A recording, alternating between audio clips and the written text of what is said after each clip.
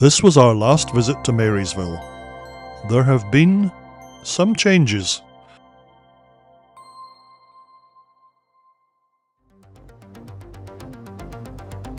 The formwork seen for concrete a week ago has now resulted in a brand new curb along the sidewalk.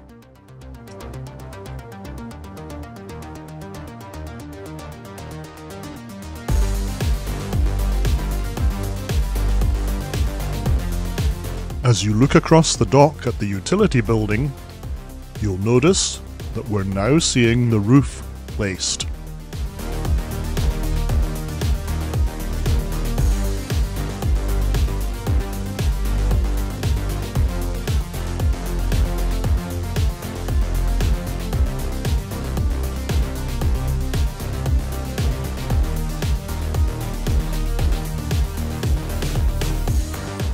Out on the Dolphin, the presence of tarping strongly suggests that concrete has been poured to top it off.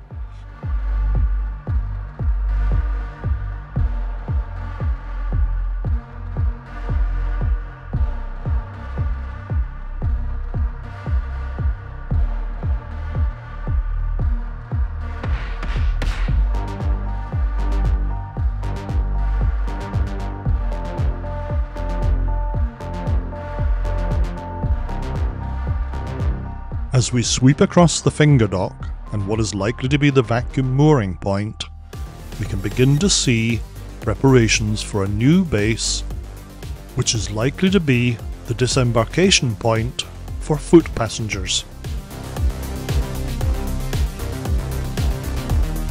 Reinforcing rod is already in evidence,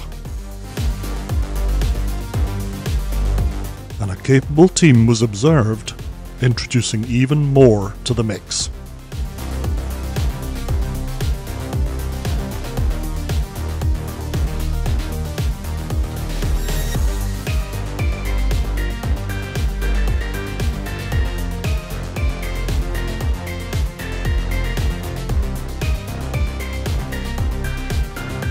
On the inside of the finger dock, a crew working from a boat was engaged in what can only be considered possibly grouting work of some kind.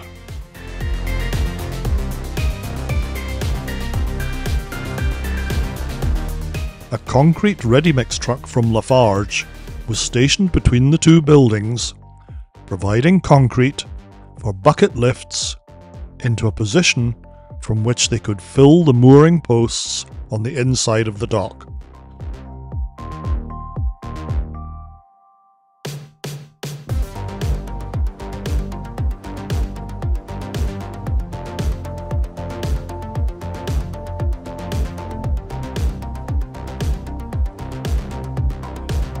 We'll leave Marysville today with a view of a Coast Guard crew departing from checks they've been conducting on the navigation channel buoys. Thanks for watching, and please consider subscribing to the channel.